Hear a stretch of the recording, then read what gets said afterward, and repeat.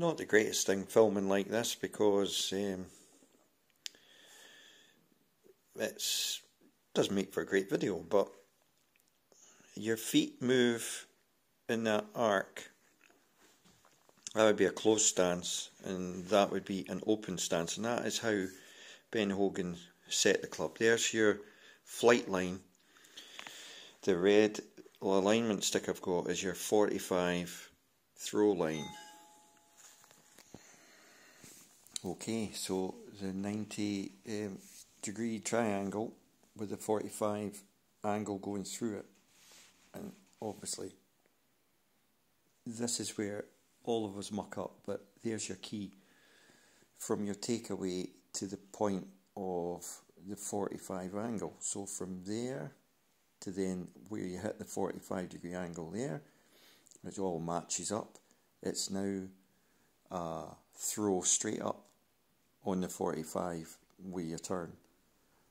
And it's the same way.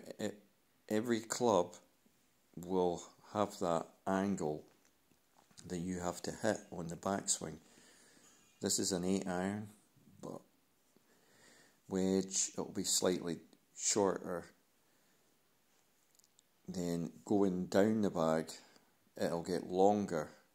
So your takeaway will get longer before you hit the magic 45, before that's straight up and throwing.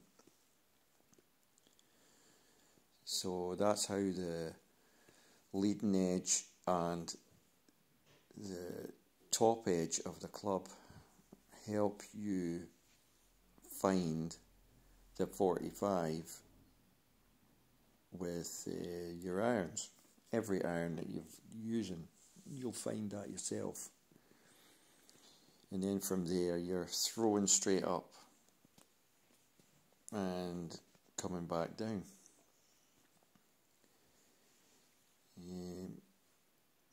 That's obviously your flight line. Your feet move round in a curve, and the red line there is your ideal spot for throwing straight up so that your hands are in the correct position at the top of the backswing. And that's how you can use the top line and the leading edge to show this line when you're on the course or when you're practicing. And you can, visualize it so you can hit it in your takeaway, and then you know from there that you're employing the move in the correct space. And like I say, the longer irons, it's a more obtuse, longer angle.